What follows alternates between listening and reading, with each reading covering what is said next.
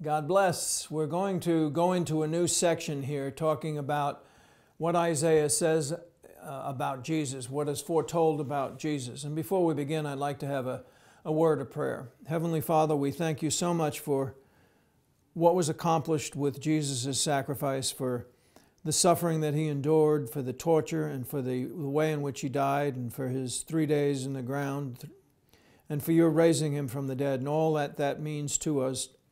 And as we've just celebrated the resurrection, and I want to, Father, thank you and praise you and ask for you to give us insight and understanding about the information in Isaiah that talks about these things. I thank you for working in all of us to better understand you and your ways and your Son and what he did for us and what he is doing now and what he will do in the future. We love you and we praise you. We thank you in the name of Jesus Christ. Amen. Chapters 47 through 55 in Isaiah are a large Unitarian section where one thought leads to the next, with all being a focus on the Messiah. The contents tie together the preceding, while it also anticipates that which is following. Today, since it's a time, the season where we acknowledge the suffering and the resurrection of Jesus, I really want to focus on the songs of suffering, or the suffering songs. That particular title is not a biblical title. It's something that a theologian thought up, and that's what they call them. There's 4 sections that we're going to look at. We're going to start in Isaiah chapter 42. If you have your Bible, you can join with me in the Bible. In Isaiah 42, verse 1, it says, "Behold, my servant, whom I uphold, my chosen one, to whom my soul delights. I have put my spirit upon him. He will bring forth justice to the nations." Jesus would have read this information himself. He would have, in his formative years, while he was developing, before his ministry began, he studied the Scripture. And these sections in Isaiah is really God talking directly to Jesus. This was God's marching order, so to speak. He provides here a detailed blueprint for what Jesus will do in his ministry. It's an extraordinary perspective. When we're reading this, think of it from the point of view of Jesus reading it for the first time and the Father speaking to him through the words of Isaiah. Again, verse 1 says, "Behold, my servant," and that's referring to Jesus, "whom I uphold." I, God, uphold. I support him. "My chosen one, in whom my soul delights. I have put my spirit upon him. He will bring forth justice to the nations." When Jesus read this, he understood. There's no doubt that he understood that God was speaking to him. His Father had this written so that when Jesus was born and when Jesus was developing and training, that he would understand what God wanted him to do. Actually, this helped him to know what was going to happen before it happened.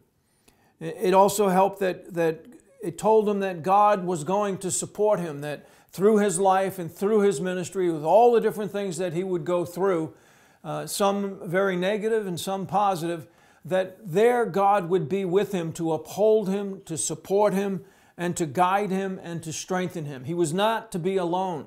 He could read this. Not only did God reassure this when he was in his ministry, he knew this before he even started his ministry, that God always had his back.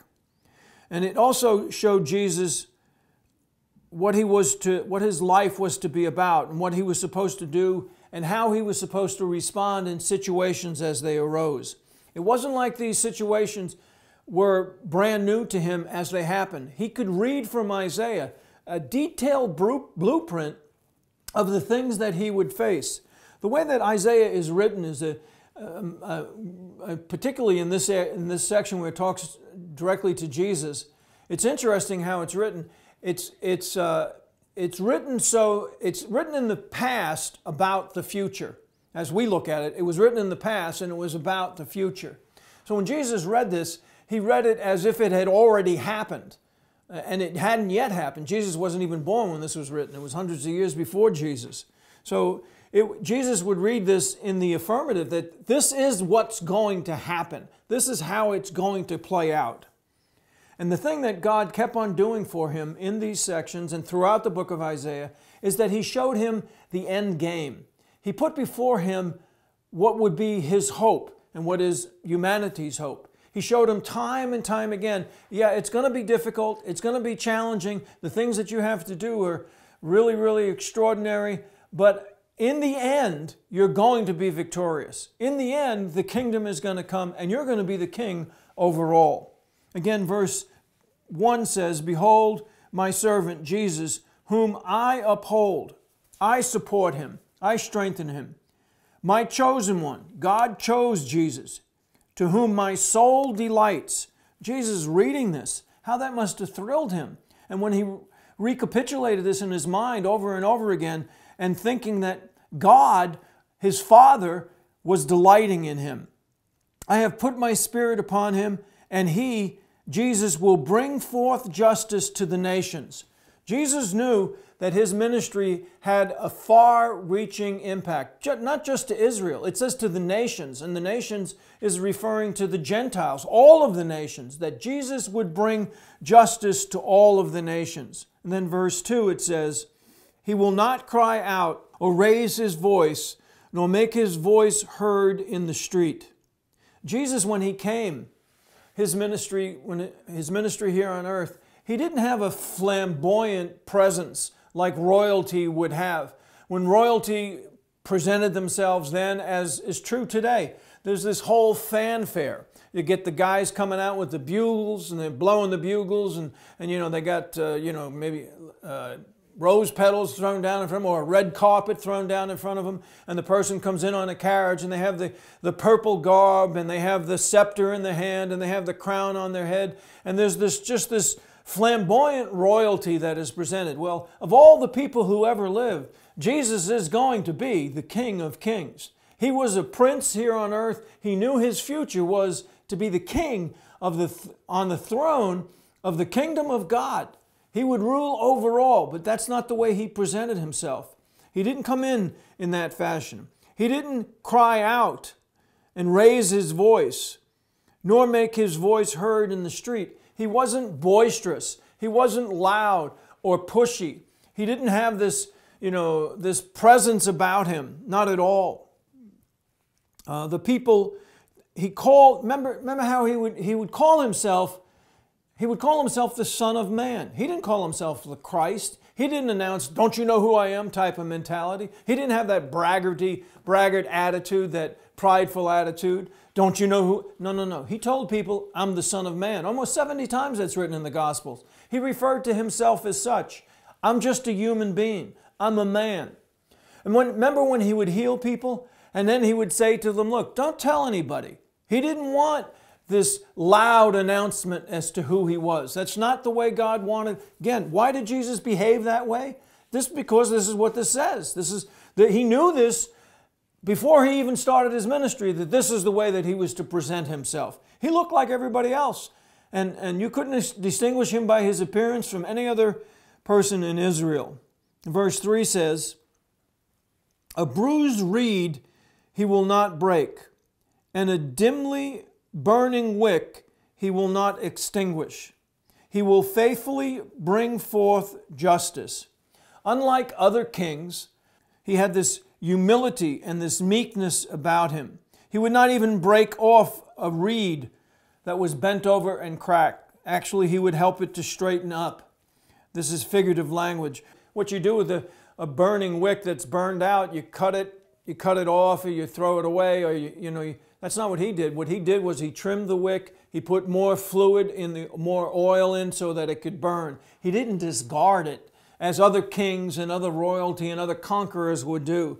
That's not how Jesus was. "A bruised reed he would not break, a dimly burning wick he would not extinguish." He didn't go around hurting people. He didn't use the weak to accomplish his purposes. Isn't that what all of the armies of the world have done for centuries? They take the young people, the young men, the children of the culture, In our society, you get drafted when there was a war. When you were 18, 19, 20-year-old. These are the people that would go into war, and their lives were expendable. They would die. They would forfeit their lives, get puffed out. Well, Jesus didn't do that. He didn't use the weak people. He didn't do that at all. He came in a whole different way. He will not be disheartened or crushed until He has established justice in the earth, and the coastlands will wait expectantly for Him. There would be times of temptation for Jesus to faint and to be disheartened. He fed these thousands and thousands of people, and He spoke to them and taught them the Word. And then the next day they came back, and they came back not because they thought Him to be the Messiah, not because of the truth of God's Word that He spoke. They came back because they wanted something to eat. I imagine that would have been disheartening. Of course, a lot of the multitude left. He even confronted the disciples and asked them if they too were going to leave. This was a time of temptation to be disheartened. I'm sure He was disheartened when the different disciples did things that were not in accordance with the things that He was teaching him. There were other times like when John the Baptist was beheaded, when that information came to him, how that must have rocked his world. John was such a wonderful man, a godly man, and yet he was degraded and murdered in such a terrible way. That must have hurt Jesus. That might have been a temptation for Him to be disheartened, or which is not too far removed from the time that in Matthew 11 where He starts cursing these cities, that had the information been told in Sodom and Gomorrah, they would do better in the day of judgment than you. And Tyre and Sidon were in a better position than Capernaum and these other cities that did not embrace Him. I imagine that was discouraging and disheartening for Him. But He didn't give in to it, because this scripture said He will not be disheartened or crushed until He has established justice. You remember the time that the man came looking for Jesus with his son who was demonized, who was having a similar impact like a person who had epilepsy, as far as throwing himself down on the ground and throwing himself in the water and the fire. And he came and Jesus wasn't there, and the disciples couldn't heal him because of whatever reason. Peter and John and James were up on the Mount of Transfiguration. Jesus came back down. He was told what was going on, and the man, he said to His disciples, "Oh, you of little faith, when are you people going to believe? When are you finally going to get the point?" I imagine that was a time of discouragement, and he could have lost heart. Or when Judas came up to Him in the garden and kissed Him on the cheek and betrayed Him, another time of temptation. Or when He was in captivity being held by Copious and beginning his torture, when Peter betrayed Him or denied Him repeatedly, and he heard the cock crow. But through all of this and so much more, He never gave up. He never quit. He never threw in the towel and said, "The hell with it." No. He would not get disheartened. And I'm sure that knowing this from before it all happened, knowing terrible things would happen, He knew from the scripture that He was not to give up, not to get disheartened, that things would work out in the end. He will not be disheartened or crushed until He has established justice in the earth, and the coastlands will wait expectantly for His law. The coastlands, that's a reference to the Gentiles. Again, this is the second time in just these few verses that we're informed that Jesus was told before time that He would have an impact on the Gentiles. In verse 1, it was told the nations. Now the coastlands, that was understood to be the Gentiles. Verse 5 says, "Thus says Yahweh, God, who created the heavens and stretched them out, who spread out the earth and its offspring, who gives breath to the people on it, the spirit to those who walk in it. I am Yahweh. I have called you, Jesus, in righteousness. I will also hold you, Jesus, by the hand and watch over you." I'm there with you. No matter what happens, Jesus, I will hold you. I've got your hand. I will watch over you. I will appoint you, Jesus, as a covenant to the people. He explained that Jesus was going to be a covenant to the people, what we now know to be the new covenant. not only to Israel, but to all of those who have believed. A covenant for the people, and a light to the nations, again, to the Gentiles, to open the blind eyes, to bring out prisoners from the dungeon, to those who dwell in darkness from prison. There will be other verses in Isaiah where it talks about Jesus healing the blind. So when that record that's recorded in John chapter 9, and they're going by and they're seeing a blind guy, and the disciples say to him, Master, who did sin that this man was born blind? His parents or him? And Jesus said to him, it's not that's not what it is. It's so that you will see the work of God done in him. It wasn't like Jesus was surprised that a blind man would be healed. He knew beforehand. He walked into the situation already knowing. Then a blind man presented himself, said, Father, is this the one? And then he went ahead and did what he was supposed to do. He was just obeying what he had read in the Scripture, that he would be a light to the nations.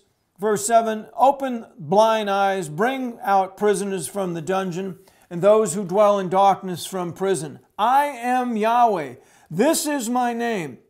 I will not give my glory to another, nor my praise to graven images. Behold, the former things have come to pass.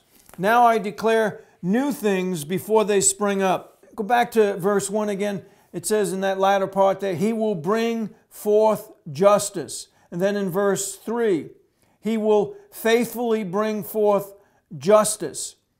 And then again in verse 4, until He establishes justice.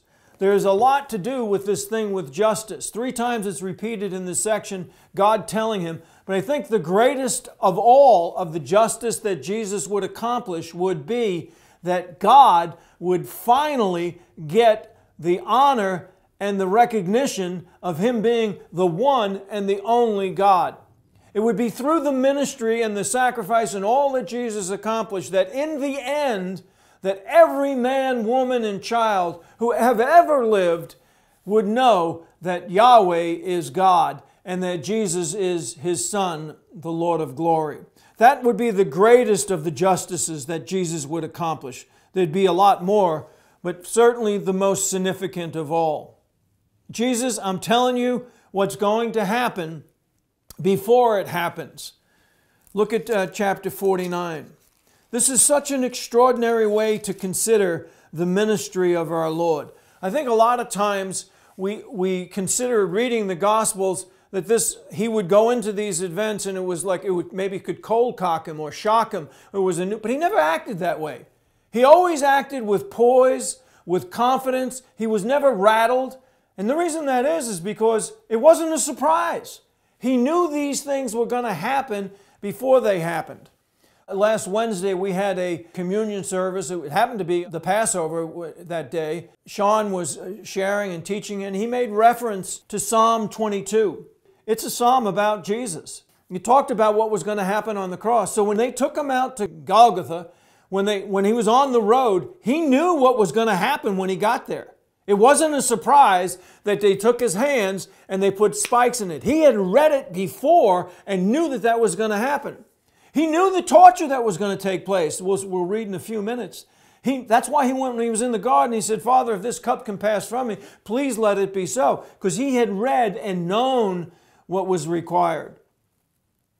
So He's on the cross. He's seeing what was written in Psalm played out. And so was His life. So many things that would happen, He would say, okay, well, this is exactly what was foretold by my Father. So I could be prepared to not sin in the situation, to do what was right. Look at chapter 49. O islands, listen to me and pay attention, you people from afar. The Lord called me from the womb. From the body of my mother, He named me. Even before Mary conceived, she was told what His name would be. This was all pre-planned. God had it all set up from the ages, and Jesus, now reading this, would understand that He was a part of all of that. He made my mouth like a sharp sword. In the shadow of His hand, He has concealed me. And He has also made me a select arrow. He has hidden me in His quiver. He knew that the words that he would speak would pierce and they would accomplish what God sent them out to accomplish. As it says in Isaiah 55, the word of God did not return unto Him void. Just like the rain from above and the snow, it accomplishes what God intends for it to accomplish. And Jesus' words, what He would speak, would be as a sharp sword. God God had Him covered as an arrow in His quiver. God's protection was on Him. And He was one arrow among many. There was the secrecy that God held in this mystery. Verse 3, He said to me, You are my servant Israel, in whom I show my glory. He calls His servant, Jesus who is His servant, He calls Him Israel. Because Jesus was the true Israel of God. Jesus was what God had always wanted Israel to be. He wanted them to be a nation of priests. He wanted them to be His children, to live a godly, holy life, and they failed so miserably at it. But Jesus was the true Israel of God. So when we read, You are my servant Israel, in whom I will show my glory. Indeed, that is exactly what Jesus was. He was the one, in doing what He did and living the way that He lived, He gave glory to God. He was the glory of God. People would understand that He was God's Son. He was the extension of God and therefore bring the glory that God always deserved. In verse 4 it says, But I said, I have toiled in vain. I have spent my strength for nothing, and in vanity. Yea, surely the justice due me is with the Lord, and my reward with my God. I had talked earlier about the record in Matthew chapter 11. It's a very intriguing section because Jesus has come to the realization of understanding that He wasn't getting across to the people. Where He had spent most of His time in the area of Galilee, around the Sea of Galilee, that the people in these cities, they weren't embracing the truth. They weren't accepting it. They were rejecting it. And it was disheartening, to say the least, but not to the point of Him wanting to quit. But it was hard. It was very hard. That's why it says here, again, Isaiah prophesying about the future as if it was in the past, he said, this is what Jesus would end up saying. I have toiled in vain. I have spent my strength for nothing in vanity. Jesus would feel that. He knew before it happened that He would feel it. When He was feeling it, He said, oh, this is what God was talking about. Boy, I don't feel this is working at all. Yet, surely justice due me is with the Lord, and my reward with my God. He understood that it wasn't about what he would see with his eyes. It wasn't about the response of the people who were with him at that time. He knew that his reward was with God. He knew that what he was doing was going to be blessed by God and maybe rejected by man. And not maybe, it was rejected by man. They ended up crucifying him. But he didn't allow it to dishearten him because his reward was with God. He knew what God had promised, that he would be the King of Kings and the Lord of Lords. So he continued on. However, in that section, we see that what he did when he was feeling this way, he prayed. And I want to read this prayer to you from Matthew 11 in verses 25 through 30. At that time, when he came to this realization of having toiled in vain, his strength being spent for vanity, he prayed, I praise you, Father, Lord of heaven and earth, that you have hidden these things from the wise and intelligent, and have revealed them to infants. Yes, Father, this way was well-pleasing in your sight, and things have been handed over to me by my Father. And no one knows the Son except the Father, nor does anyone know the Father except the Son, and anyone to whom the Son wills to reveal him. He said, no one understands me except for you, and no one understands you except for me. In the face of all of the rejection of humanity, it didn't matter because Isaiah told him, The most important thing of all would be, Jesus, that God understands you. Your Father understands you. And you will understand Him. And then He goes on to the disciples and He says to them, because they too were discouraged. They had just come back from understanding the death of John the Baptist and seeing again the same type of thing that Jesus saw. He said to them, "Come to me, all you who are weary and heavy laden, and I will give you rest. Take my yoke upon you and learn from me, for I am gentle and humble in heart, and you will find rest for your souls. For my yoke is easy and my burden is light." I go back to Isaiah 49, and in verse 5 it says, "And now says the Lord, who formed me from the womb to be His servant, to bring Jacob back to Him, so that Israel might be gathered to Him. For I am honored in the sight of the Lord, and my God is my strength." I know Jesus felt this way, that He would have felt honored in the sight of Yahweh, and that my God is my strength. To a certain degree, I have that feeling, certainly not like Jesus would, but I have experienced the same kind of feeling, and perhaps you have too, that you would be honored to understand what you understand about God, that you would be honored to have the life that you've been given and the blessings that have been bestowed upon you because of Jesus. I remember when I was at my high school reunion, my 40th high school reunion. Unfortunately, it was a while back, but there was thousands of kids in my class, and I brought up in Long Island. It was a big school. I don't know about thousands, but there was at least 1,000. We were seated in a big restaurant, sitting at different tables, and it just so happened at the table that I was seated at that there were people on my block. There was my next door neighbor, Lorraine Rivera. She was sitting right next to me, and then next to her was the next house over was Linda Rapp. She was sitting there, and then 2 houses down from that, Vivian Greco was sitting there. And then at the other end of the block, Gabe Silverman was. We were all sitting at the same table. We were all brought up on the same block. We all went through elementary school together. We went through junior high and high school together. All these years later, we're gathered together. We're sitting at the table and we're talking about things. I'm telling them of the wonderful things that God has done for me in my life, where I am at all these years later. Ironically, Gay Silverman, who was brought up Jewish, here she was a devout Christian. We were praising the Lord together, speaking about God.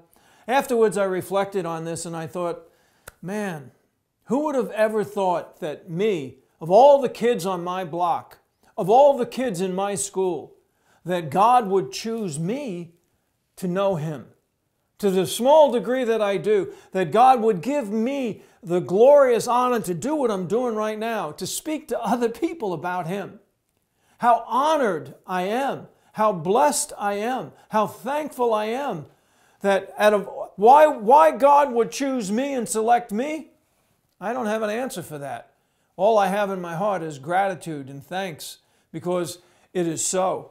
And I'm sure that Jesus, this is what it says, that He was honored to be the Father's Son. He was honored to bring glory to God. He was honored to be the substitutionary sacrifice for humanity and for Him to be the vehicle by which Yahweh was going to bring Jacob back to Him. That He was going to be the one that was the instrument that God would use to pull Israel finally back to Him, which has not yet happened, but it will happen. It will happen that Israel will turn back to Him. And back in verse 5, I am honored in the sight of the Lord, and my God is my strength. Verse 6 says, He says, too small a thing that you, Jesus, should be my servant to raise up the tribes of Jacob and to restore the preserved ones of Israel. I will also make you a light of the nations, so that my salvation may reach to the end of the earth. It's too small a thing just for you to be about Israel. All that you're going to go through, all that you're going to endure, it's more than just Israel. It's going to be about all the nations also. Wow. Jesus would read this. He would understand what His life was all about so that he would be focused and synchronized on doing the things that God wanted done. He knew that He was the way in which God would redeem humanity and put right everything that was wrong in heaven and on earth. It was read, he could read it in the Bible before it even started. He knew all of this. Glory. And verse 7 says, "Thus says the Lord, the Redeemer of Israel and His Holy One, to the despised one," to Jesus, "to the despised one, to the one abhorred by the nation, to the servant of rulers and kings will see and arise, and princes will also bow down, because of the Lord who is faithful, the Holy One of Israel, who has chosen you. Thus says Yahweh, in a favorable time, I, Yahweh, have chosen you, Jesus. In a day of salvation, I, Yahweh, have helped you, Jesus. I will keep you, Jesus. I will give you, Jesus, for a covenant of the people, to restore the land, to make them inherit the desolate heritages, to say to those who are bound, go forth, to those who are in darkness, show yourselves. Along the roads they will flee. Their pasture will be on the bare heights, and they will not hunger or thirst, nor will the scorching heat of the sun strike them down. For He who has compassion on them will lead them, and will guide them to springs of water. I will make all my mountains a road, and my highways will be raised up. And continues to go on to explain that which Jesus will accomplish through His ministry, through His suffering, through His death, and through His resurrection. Isaiah chapter 50.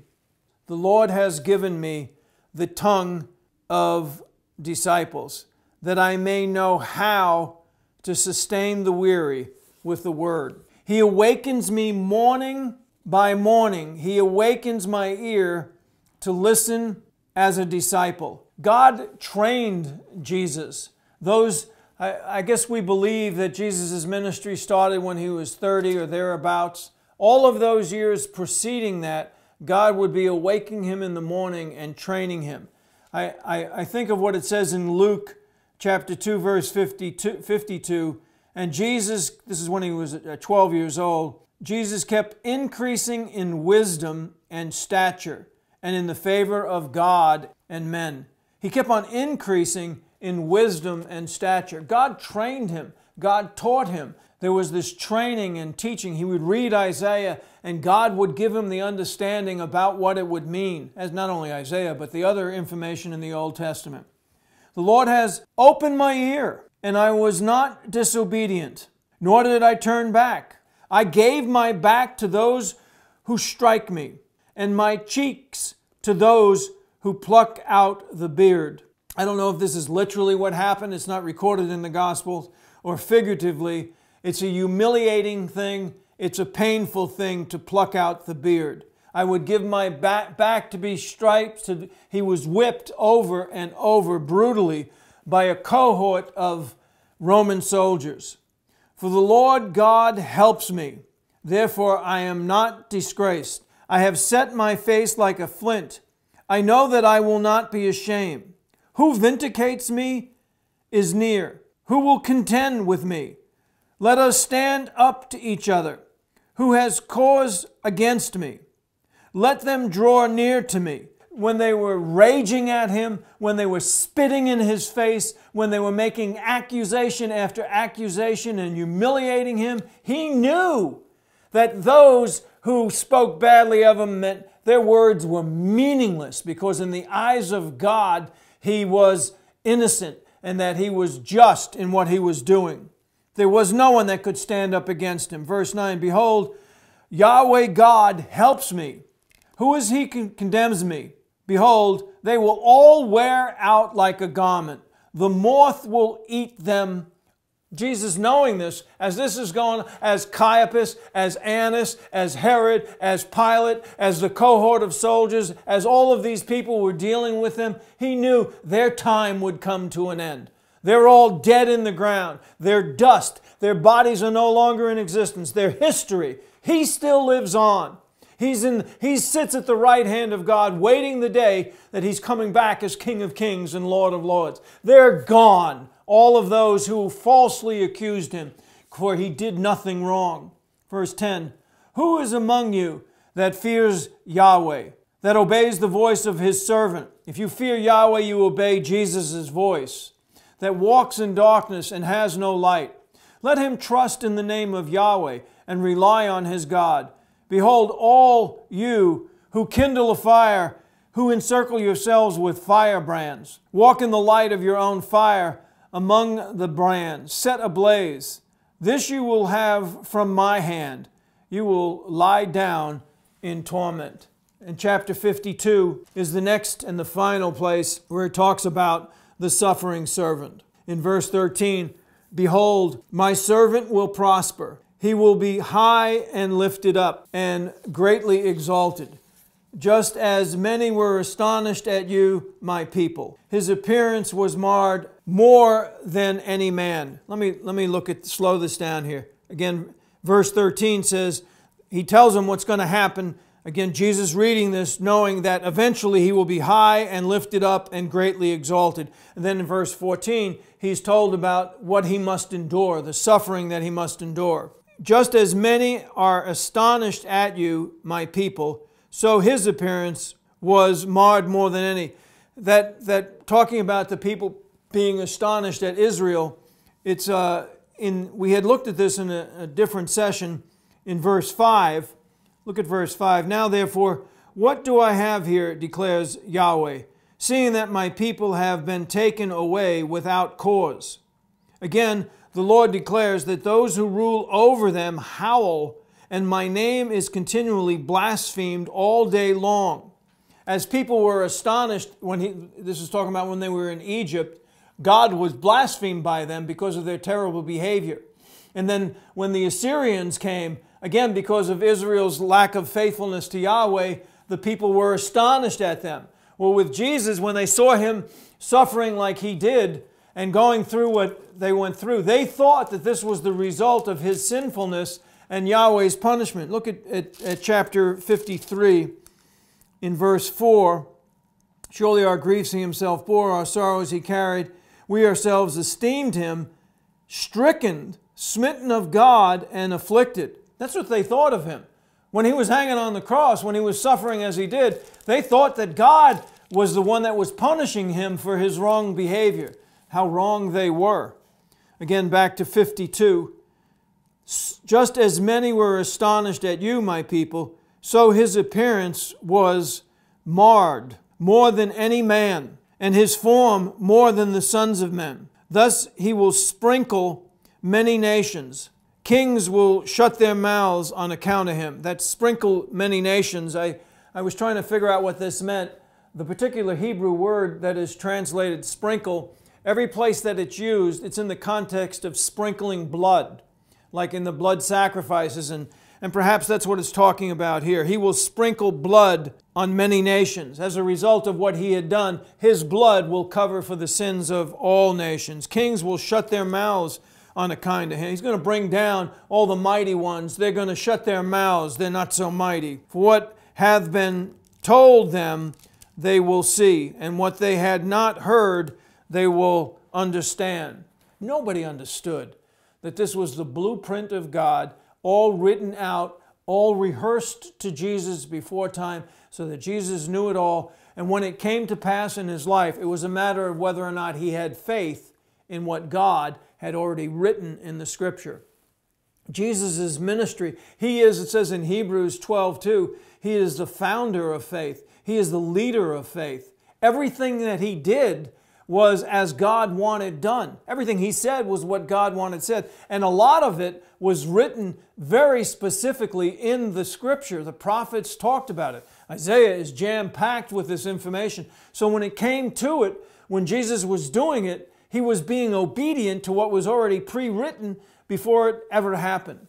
That's what faith is. Faith is obeying what the Scripture said. He would read what the Scripture said that he was supposed to do, and then he did it. So that verse 15 that I was talking about, no one understood it at the time that it was going on. Afterwards, now we all can understand exactly what it was all about.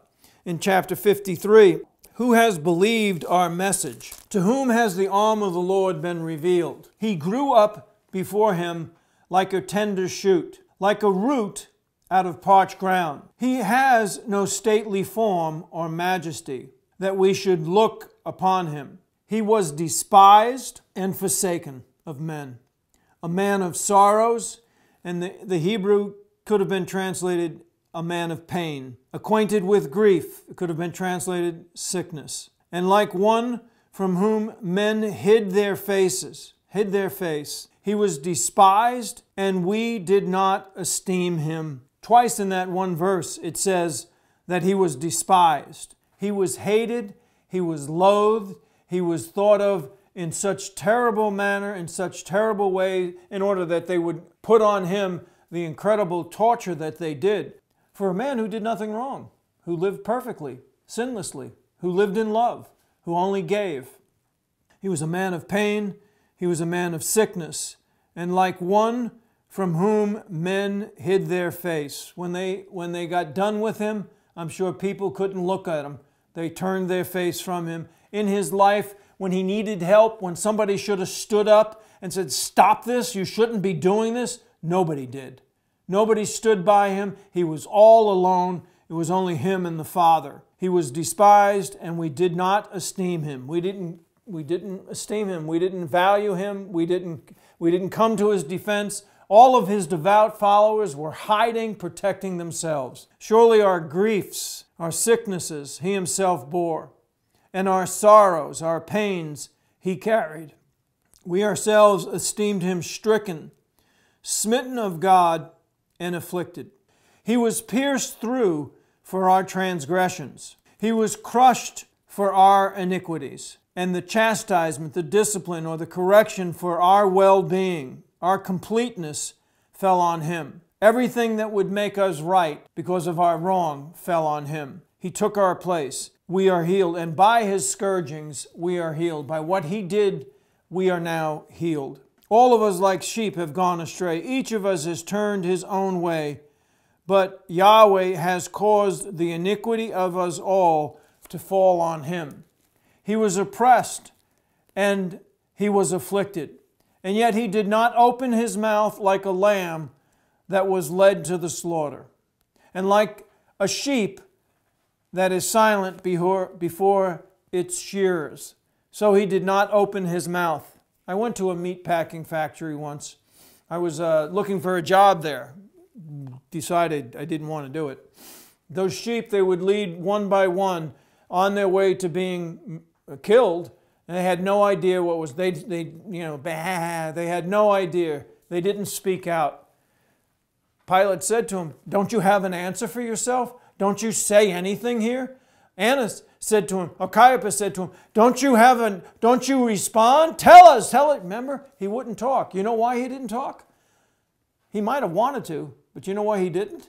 Because he was obedient to the Scripture. He read this. He knew that this is what he was supposed to do.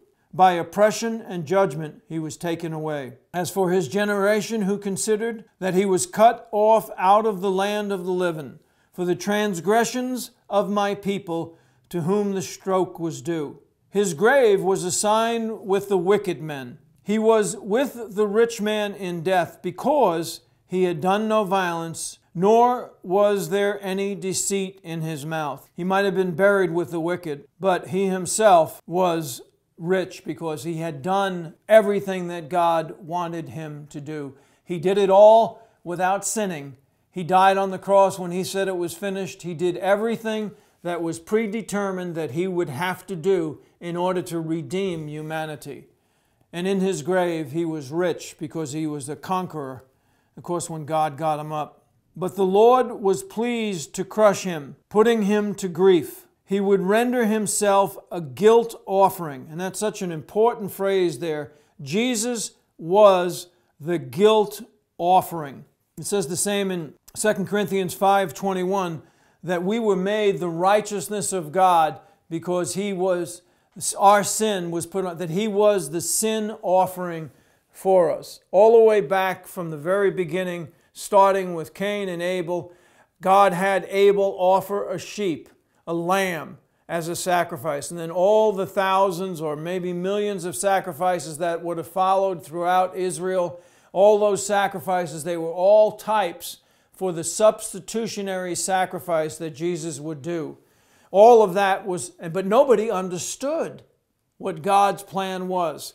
Jesus read this and he knew that he was to be the sacrificial lamb. That by his doing what he would do and dying as he would die, that as a result of that, humanity would have the opportunity to be redeemed. That everything that was wrong in heaven and earth would be straightened out. That God would finally get what God had always wanted. Verse 11, as a result of the anguish of his soul, he will see it and be satisfied. By his knowledge, the righteous one, my servant, will justify the many. There you have that, justify again. He will justify the many, as he will bear their iniquities. Verse 12, therefore I will allot him, Jesus, a portion with the great. He will divide the booty with the strong. Because he poured himself out to death, he was numbered with the transgressors. He himself bore the sins of many, interceded for the transgressors. I wanted to back to verse 11. As a result of his anguish of soul, he will see it and be satisfied. Verse 10, and the Lord was pleased to crush him, putting him to grief. If he would render himself a guilt offering, he will see his offspring. In that time, when Jesus was going through all of this, all that he saw was the pain, all that he felt was what was going on. But he knew from this in Isaiah that he would see the fruit, the offspring of his suffering. That he would eventually see you and see me and see those that have believed through the century. He would see that the result of his sacrifice was not in vain. Actually, it was the completion of God's plan for the reconciliation of all humanity. These are the wonderful songs of suffering, or the suffering songs that are written in Isaiah, that help us to understand more about our wonderful Lord and Savior, Jesus Christ.